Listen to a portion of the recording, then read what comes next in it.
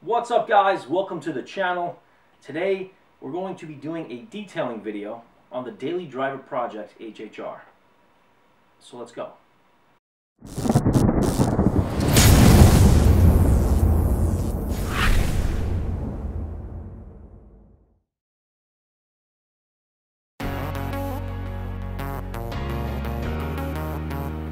So with this video, we did a quick exterior detailing. Just a quick wash and wax. We did clay bar. We have an interior detailing, and we did do the wheels. Rather than edit everything down to be really quick, I'm going to add these in segments. So this will be the first one, just the exterior. Any questions, feel free to comment below. With that being said, let's get started.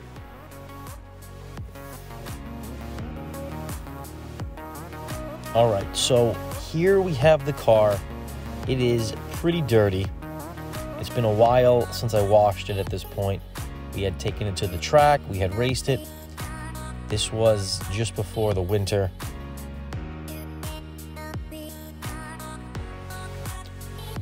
I had been kind of saving these car detailing videos until the winter. It kind of gave me something to look forward to watching in the 20-degree winter days. Anyway, here's the car. It's pretty dirty. Hadn't been washed in a while, as you can see.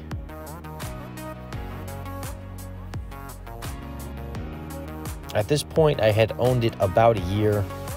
I had given it one or two real good car washes, real good baths, but I had never given it a top-down, head-to-toe, full detailing, believe it or not. This is actually the first time I do detail it, top to bottom. Again, we're going to break this up into 3 different videos, but you can see the car is just, there's bird crap on it. It's got dirt dripping down from some of the windows. Even the wheels, these wheels are normally really shiny. They are pretty dull.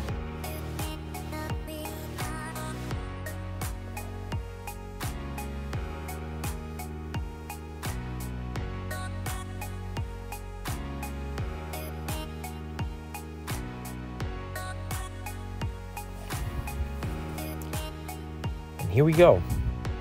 Step number 1. We're going to wash the car. So I normally use a power washer when I'm washing the car. For this video, for the purposes of this video, I did not have access to the power washer.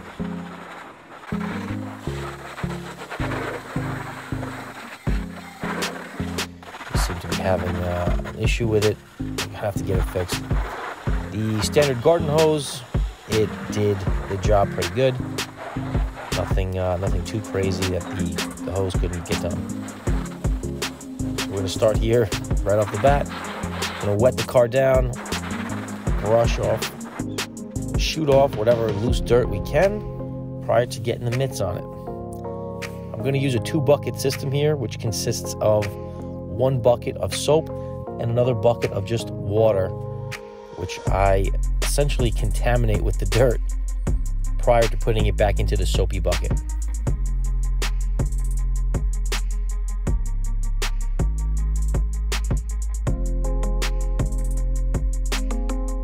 For anyone watching this looking for some tips, ideally you shouldn't wash your car when it's too hot out and in direct sunlight. And right here you can see the sun is beating down on the car, but it was actually pretty cool outside.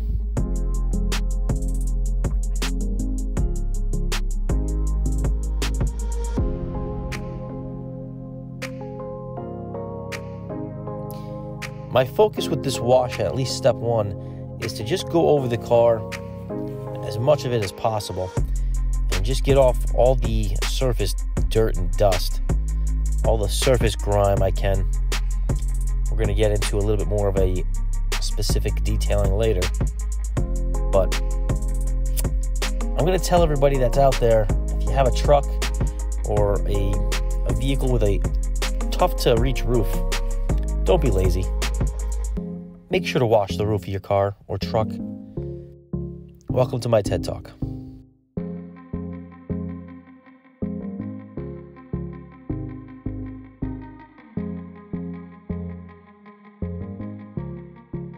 So here is a picture of some of the brushes I'm going to use. I'm going to use these to kind of get into the hard to reach areas with my mitt.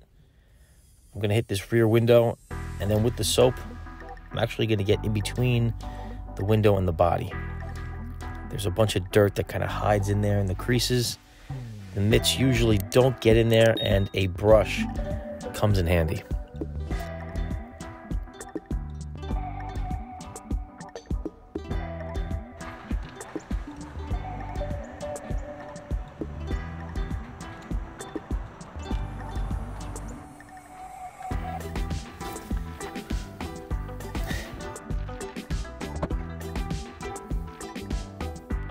See here, you can actually see I peel back the weather stripping, and there is dirt hiding in there that has been there for a long time, and that is pretty crucial to get to. You don't want to have your water channels get blocked up and stop the flow of water, helping the water drain, especially in bad weather.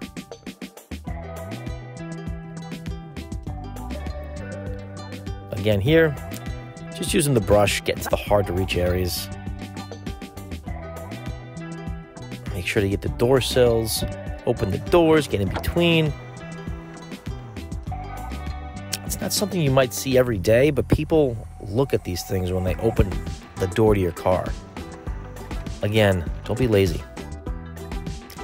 Step number 2, clay bar. For anyone who hasn't done this before, it's terrifying. For anyone who has done it before, it's very rewarding. Right here, I'm going to start with a Meguiar's clay bar.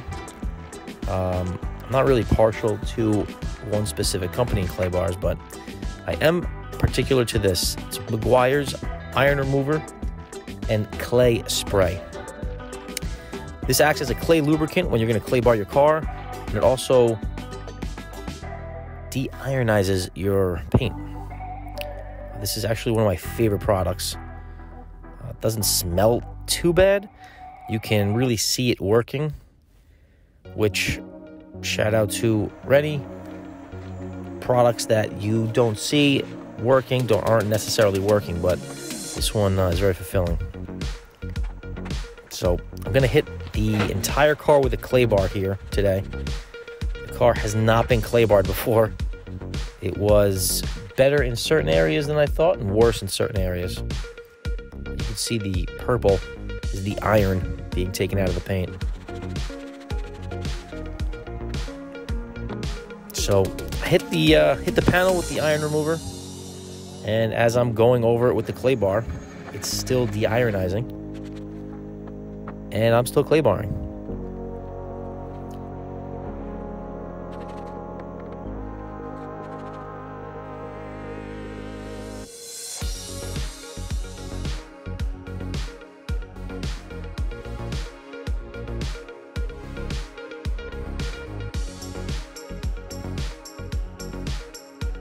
Here you can see the purple dripping off the bumper, off the window. Oh, that's so good. Once you clay it down, you rinse it off. Smooth as glass.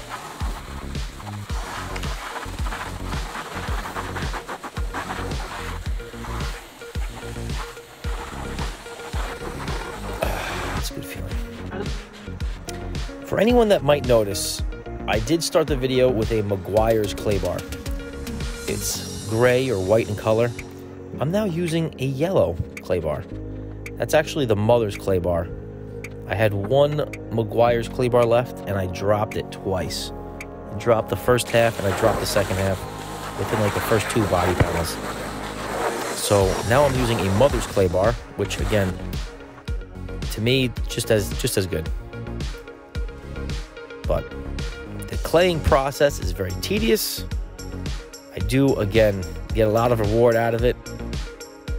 But for anyone who hasn't done it before, it's terrifying. Going over your paint, and feeling the bumps, taking the dirt out of your clear coat, it's a handful. It's pretty scary.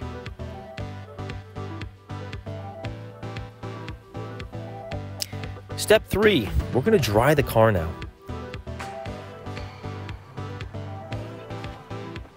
I'll have a link to all the towels and products I use in the description.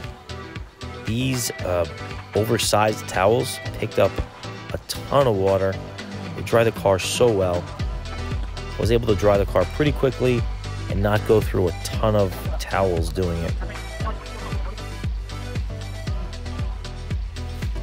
This also gives you an idea of any spots you might have missed while you were cleaning. And it also kind of gives you an idea of how dirty the door sills or door jambs are, again, while you're wiping it down.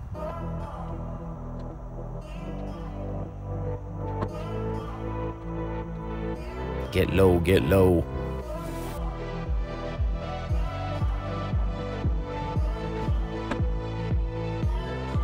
There we go. I'm going to open the rear hatch, get in all the crevices,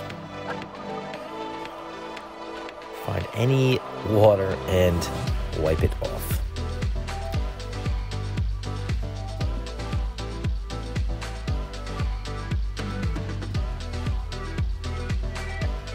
If you're gonna wash your car, you can't be lazy.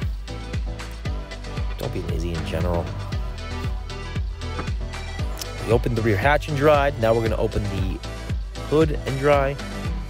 And get everything, get on the cowl, front bumper, get anything on the radiator or the radiator shroud, dry it off. You don't want any water hanging around.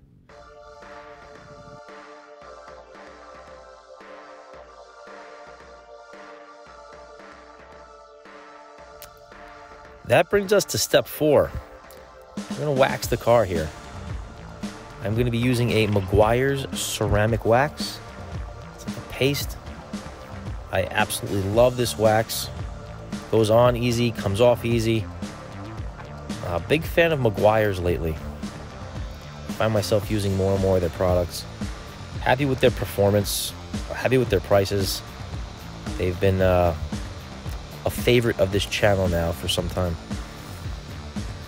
We actually got to use a lot of their products on the old dirty Civic we washed not long ago. I'll actually have a link to that video at the top right here.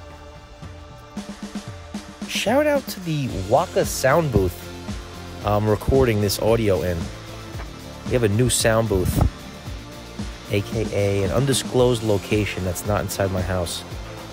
I'm recording this from because my infant son does not like to cooperate with long stretches of quiet audio.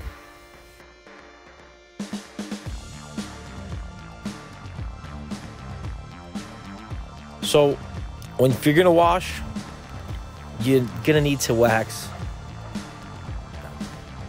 So, waxing here, taking my time, breaking my back, telling myself it's all gonna be worth it. Ultimately, I think it was. Paint came out pretty good. Smooth to the touch, like glass, from the clay. Tried to protect it with some wax. Just grinding here. I don't know if you get an idea here. You can see it on occasion. I'm sweating my balls off, and you can tell in some of the reflection from the car. Looking at that shiny head. That head needs a layer of wax. A couple layers of wax. I have a few pads I like to wax with, and I did not bring the pads with me, so I ultimately end up waxing with a microfiber towel. But ideally, nice microfiber pad. Apply the wax. Usually goes a long way.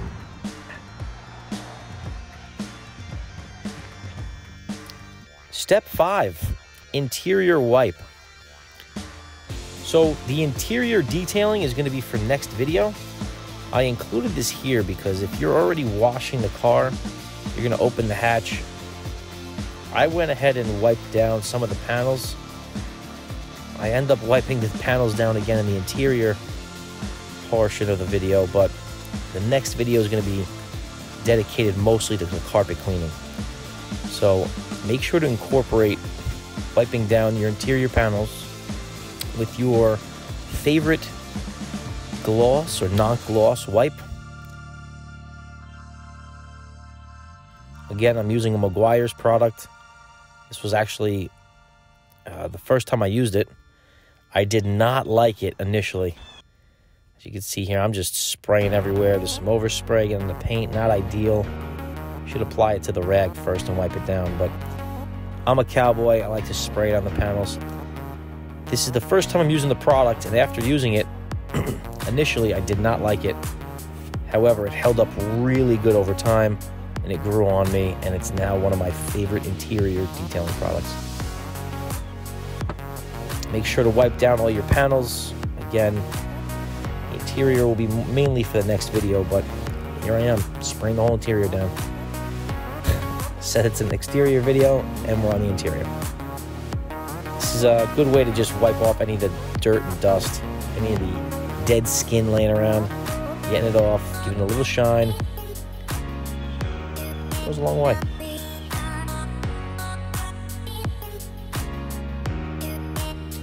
I actually make some really awkward faces. I don't know if I'm going to leave them in, but I'll save them for the end of the year funny video. I look like I'm constipated, trying to take a shit every once in a while. Yeah, wipe that interior down, baby.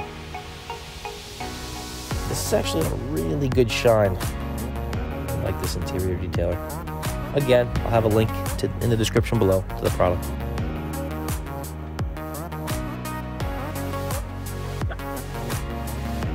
Step number 6. Back on the exterior. There's not a ton of plastic to be coated on the exterior of this car, but I'm going to use this trim coat for the cowl area. I've used a few other products. It dulls fairly quickly. One of the Waka team members, Rennie, told me, suggested to use this product. It's the first time I'm using this. This has been a while since I've detailed the car. My review of this product, I should do a review video. My review of this product was basically the same as a few of the other products. It did well initially. It doesn't last as long as I was hoping, but overall initial quality was pretty good.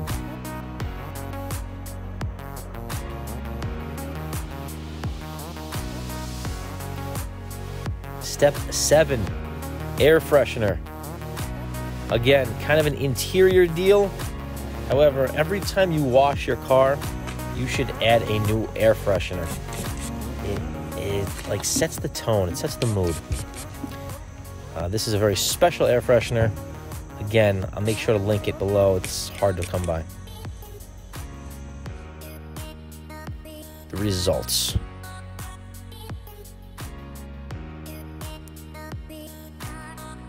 I'm not sure I did a good enough job getting the results of the car after its wash. It came out really good. The paint's actually in pretty decent shape. There's not a ton of swirls. You can see here it's got a mirror finish. There's not a lot of swirling. There's not a lot of marring. It does need probably a one-step paint correction, but in terms of a detailing on a Saturday afternoon, this hit all the marks. Look at those door jambs. We could eat out of them.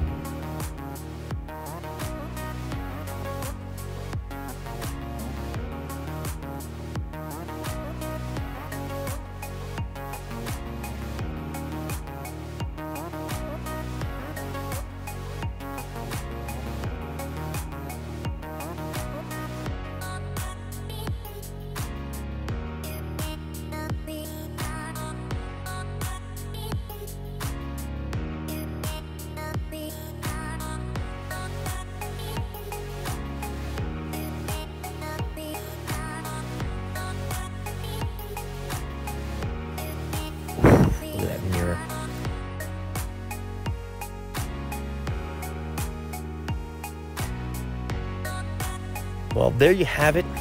There is the freshly washed Daily Driver Project HHR. What's up, guys? Thanks for watching. If you can, hit like, hit subscribe. We'd really appreciate it. Until next time,